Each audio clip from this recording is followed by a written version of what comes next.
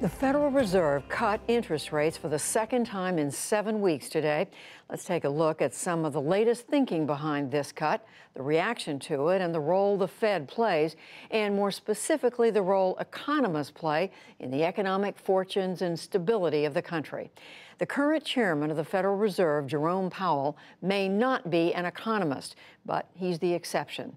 Nearly all of his predecessors since the 1970s have been, and the influence the profession wields in key areas of American life has grown dramatically in that time. Binyamin Appelbaum writes on business and economics for the New York Times editorial page. He's the author of the new book, The Economists Hour, which tracks the rise of a number of prominent economists. Binyamin Appelbaum, welcome back to the NewsHour. Thank you for having me. So today, the Federal Reserve voted to cut the federal funds rate by 1/4 point. What was the reason they gave for doing this? Jerome Powell, the Fed's chairman, said basically that they're worried about the impact of uncertainty around global trade, that it is discombobulating the economy, causing concern, making corporations hesitate before investing, and weighing on economic growth. And why do you think it wasn't more of a rate cut than it was, than 1/4 point? It takes a lot for the Fed to move by more than 1/4 point. A move of more than that basically says it's an emergency, we need to do something really big. And Powell today really sought to project a message of calm. He said, we think that this is an appropriate and sufficient measure. We'll do more if we need to, but we don't think we need to at the present time. So the vote of the Fed board was 7-3.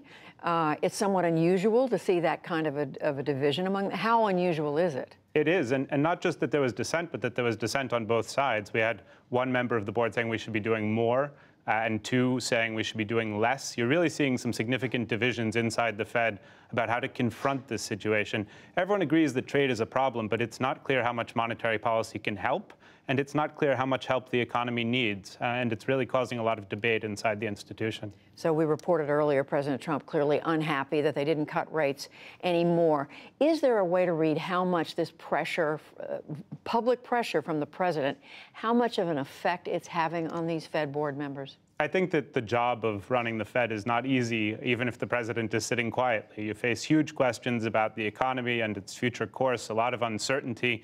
But this additional pressure is clearly causing issues for the Fed. It's putting it under a spotlight. It threatens its independence. It puts it under pressure to justify its actions to Congress and to the nation. It makes a difficult job that much harder. But even setting that aside, is there any kind of consensus out there about whether the Fed is getting the economy right or not? No, just as there are divisions inside the Fed, there are divisions outside the Fed. There's just this broad disagreement right now, both about where the economy is headed and about how much the Fed can do to help. If your problem is trade uncertainty, if businesses are hesitating because they don't know what's going to happen in negotiations with China, lowering interest rates by 1/4 point may not really affect whether or not they make investments, and that may not help the economy. Well, let's use this as a chance to segue to your new book, which I mentioned just a minute ago, The Economists Hour. The title is False Profits, Free Markets, and the Fracture of Society, in which you lay out the consequences of giving a lot of power to economists spread through government over the last few decades, who put a lot of stock in the belief that free markets are the answer to everything. Just explain for us for a minute, Binyamin Appelbaum, what was that theory all about? How did they go overboard, and what do you believe the consequences have been? My book is the story of a revolution that began in the late 1960s and the early 1970s, where economists started playing a much larger role in shaping public policy, and specifically in urging that the government should step back from active management of economic conditions, stop regulating airlines, stop regulating the financial sector, cut back on taxation, and let markets sort things out. And the real consequence of that has been a tremendous rise in inequality. The government stopped intervening to prevent inequality. It stopped viewing inequality as a public policy problem. And as a consequence, we've ended up with a lot more inequality.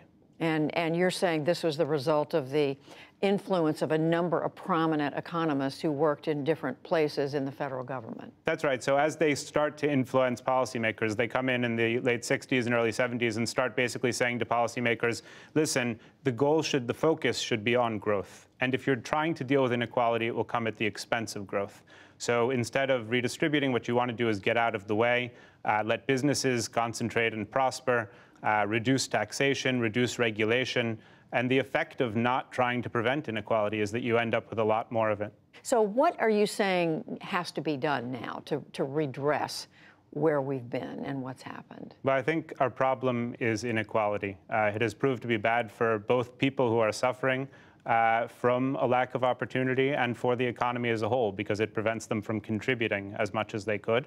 And therefore, the answer is to do something we haven't done in more than a generation, which is to make reducing inequality a specific focus of public policy. To be asking of our public policies, are they leveling the playing field? Are they giving Americans a chance? One easy example of this is universal pre-kindergarten, an area in which we know that if you're investing and allowing children to get into the classroom, you improve their prospects in life. That's the kind of policy that we need. And we're hearing that, aren't we, from some of the Democratic candidates for president? I mean, they're talking about policies to attack inequality, including things like universal kindergarten, but other ideas as well. I think this period in which the ideas of economists, and specifically their emphasis on markets, was dominant, really came to an end in 2008 with the financial crisis. And since then, we've been in a period of reappraisal. One view, which we've seen embodied by the president, is to sort of do away with the technocrats and emphasize a kind of, curl up in your turtle shell nationalism. Another approach is to try and take a more aggressive response to inequality. We're hearing that from a lot of the Democratic candidates. Is it your sense that that the country has turned the corner, that the idea of free markets, capitalism above all else, is truly behind us when it comes to economic thinking, or there's still a battle underway about this? I think there's a growing consensus that we need something different, but I think we are in a period again, as we were in the 1930s and the 1970s, where it's not clear what comes next, where there's still a profound debate about how we move into the next thing, what types of restraints we should place on markets, what role government should be playing in the market and in society.